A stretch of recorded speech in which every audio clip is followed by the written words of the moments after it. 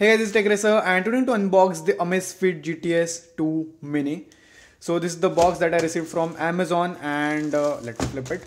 So let's quickly unbox it and let's see what do we get inside the box and how the watch actually feels like. And I bought this watch specifically after a long research as well as a comparisons.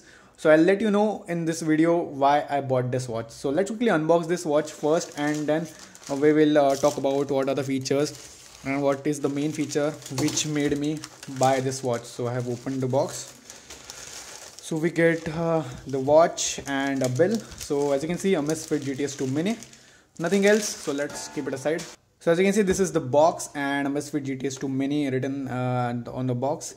If we talk about the pricing at the back side of the box, it's 9,999, but you can get it pretty cheaply and it's December 2020 unit, so this is the latest one. So let's quickly unbox this and see what do we get inside. So let us first break down the seal. And we have opened the box and a very good box. As you can see, now we have a shiny surface on the box and we do have few features mentioned over at the left and right side. So let's quickly take it out from the box and see what do we get inside. So pretty good packaging, as you can see. So it's an opening box. So I guess this one contains the documentation. So yeah, big hefty leaflet, as you can see. So we can just read it, or I don't need it. And here we have a small box and we have our watch here. So let's keep it aside for a time being. And this is another compartment. I guess this one contains the charger. Okay, so this one is the charger. Nothing else inside this box, so let's keep it aside. So this is the charger. So let's quickly open this charging cable, and so we do have a tag over here. So let's quickly break this seal. And this one is the charging cradle, I guess. Yeah. So we do have a USB type A to a charging cradle. So this is the one on which the watch will be mounted, and this one can go to any of your USB adapters. So pretty good thing. Make sure you don't lose this, because if you lose this, you are in a very good trouble. So let's quickly take the watch out from packaging, and initially the packaging was pretty good. I was quite happy with the packaging. So let's quickly open this and take our watch out. So this is the watch, and I bought this in a black color, and you can get this in various different colors such as green and pink. Initial impressions, the watch looks so good. As you can see, it looks so premium. We do have a good metallic body at the top, and bottom we have few sensors, and the bottom body is of plastic. Initially the watch looks so nice, and if we put it on my wrist, as you can see, and my wrist size is about small to medium, and it looks perfectly fine on my wrist. As you can see, it doesn't look very big as well as very small, so that's pretty good thing. So let's quickly boot this watch and see how to set it up. So guys, this is my phone, so let's quickly try to boot this watch up, and until the watch boots, we need to install an app from the Play Store, and it's booted, I guess. So let's quickly download the app, and the app name is Zep. So guys, I have downloaded the app, and let's try to add this watch or pair this watch with this phone. So click on the plus button, then watch, and it's now asking me to scan the QR code. So yeah, our watch is ready. So let's try to scan the QR code. Allow.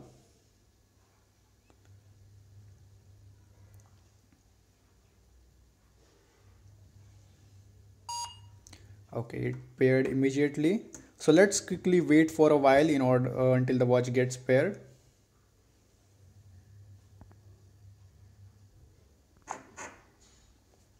Okay, so the watch gave me haptic feedback, and it's asking me to accept the pairing request. Yes. Okay, so it's pairing with the phone.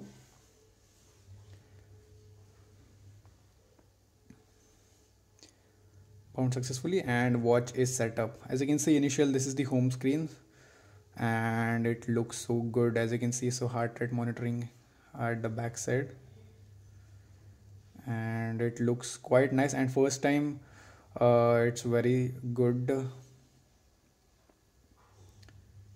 Okay, so this is the heart rate scanning, and I guess there is a system update available, so I'll just simply let it update the system. Okay, the system update is completing soon, so it's updated, as you can see. So okay, it booted. So yeah, it's completely booted. So as you can see, initially no new notifications, and from top we have this quick toggles. So here we have our brightness, so we can manually adjust the brightness from here, and goes quite bright. As you can see, it has a peak brightness of 450 nits. So I'll check it out if it is worth in the outside light. Here in the room lighting, it's completely fine. I am completely visible, so the watch is completely visible inside the room. And we do have the auto brightness sensor, so it will adjust the brightness according to the ambient environment. So that's pretty nice thing.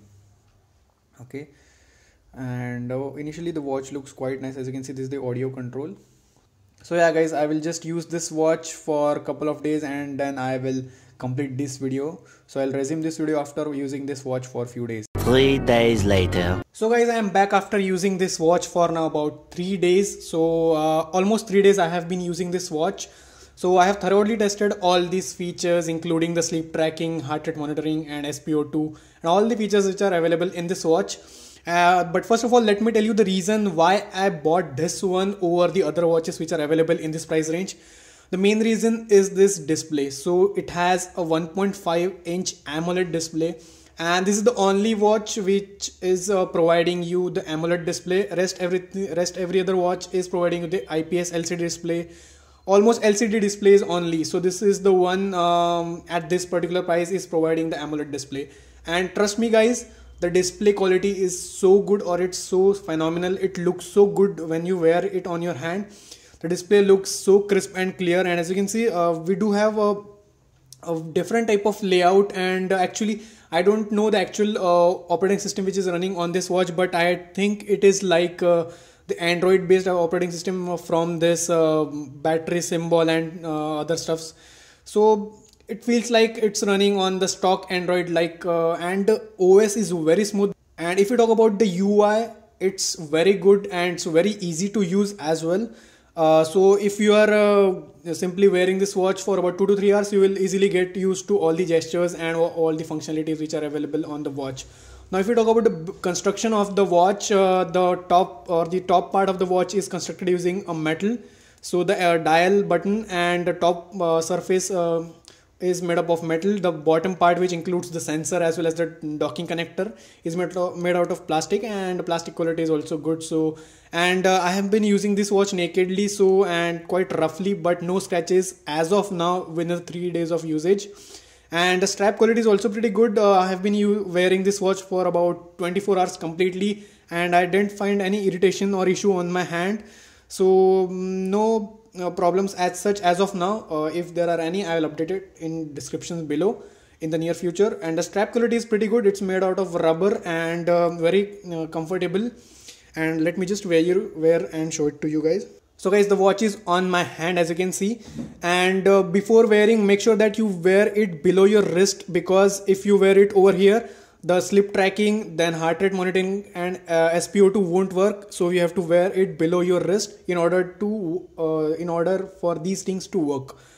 And the UI is very similar. As you can see, if we pull down from the top side, we get the quick toggles. So we have a do not disturb, alarm clock. Then we do have the brightness over here, and trust me guys, the brightness levels are pretty good. It's about 450 nits. I'm not exactly sure about the brightness peak, but it gets the job done. Even if you are on a bright sunny day, you can easily see the display without any issues. And we do have the auto brightness sensor, as you can see, so it will dynamically adjust the brightness according to the environment around. So I will just simply disable it for now. Then we do have the settings over here. So the UI is very good. I just like the UI, how it the animation goes from left to right, and the scrolling is also quite smooth. So I just like this one. So first of all, let me show you how you can shut this watch down, because there is no other option. So we have to simply go to settings, then system. If you scroll down, we have two options: restart and shut down. So from here you can turn on the watch or shut down the watch. If we talk about all the settings or all the features which are available in the settings, so first of all, we have the watch face.